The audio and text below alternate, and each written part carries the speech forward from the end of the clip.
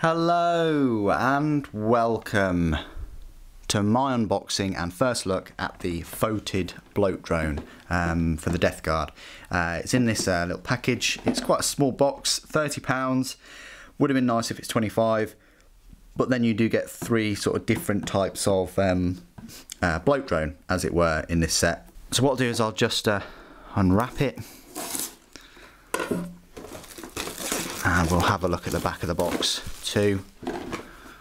So there we go. Grotesque airborne demon engine. You can equip it with the front, which is this heavy blight launcher, the sort of flesh mower, which is more of a close combat. It's a really decent weapon actually. A lot of attacks, good strength, good AP. Then you can equip it with what it comes with in the Dark Imperium set, which is 2 plague spitters. So up to you. I'm not going to go for this plague spitter option. I might go for that front carapace though. I think that's pretty cool. I do like the smoke effects too, just as a contrast to the one in the Dark Imperium set. I might go for the heavy blight launcher as well. So let's unbox it.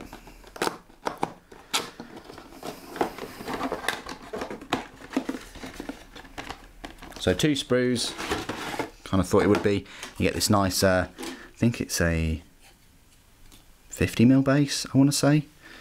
And it's the instruction booklet. So you've got all the steps, 1 to 8 for blight launcher, 1 to 6 and then number 9 for the plague spitter, and then 1 to 6 and 10 to 12 for the flesh mower. So it's nice that they've split it up, and you can just go through which stages you want to do. It's really up to you.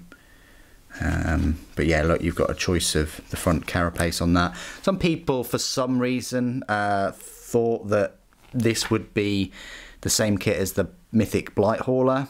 It's a load of rubbish. They're clearly 2 different models, 2 front carapaces different. The Blight Hauler's got the tracks and the missile launcher and the multi-melter. I don't know why anybody would think that. That will be its own set. I'd hazard a guess. I really want to see the Blight Hauler as £25 or even 20. But if it's £30, the same as this, I do question it. I mean, rules-wise, it's brilliant. Probably one of the best units that Death Guard have, and it's my favourite looking model. Yeah, I can't wait for that. Anyway, you've got the rules and things in there as well. So enough about the Blight Hauler. So the base over there, and this is some of the parts. So you've got the 3 face plates here, it looks like. You've got a plague spitter, you've got the heavy blight launcher, which is probably what I'm going to go for. If I was to get a third one at some point, I'd definitely go with a flesh mower. I don't play many games, but if I was to play many games, I'd probably go for the flesh mower, because then it's something that's a threat. It's quite mobile. It's got a fair few wounds, I think. Yeah, I mean, it's got 10 wounds. It's save of 3+, and it's disgustingly resilient, toughness 7. It's a threat that your enemy's going to have to deal with at some point. So yeah, and then you've got these thrusters as well. And you've got part of the carapace, another plague spitter, and all the smoke coming from the vents. You've got a fly there at top one of the horns. You've got these little canisters, I think, and some spikes. So yeah, fair bit of detail, that's fine.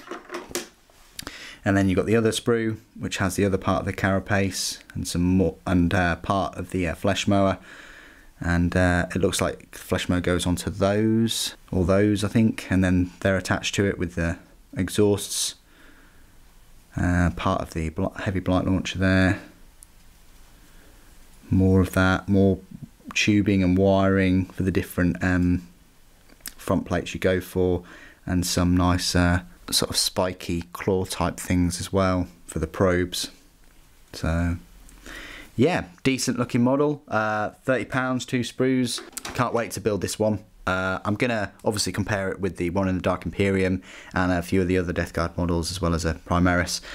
So what I'll do now is I'll go away, build this, and get a review out to you as quick as I can.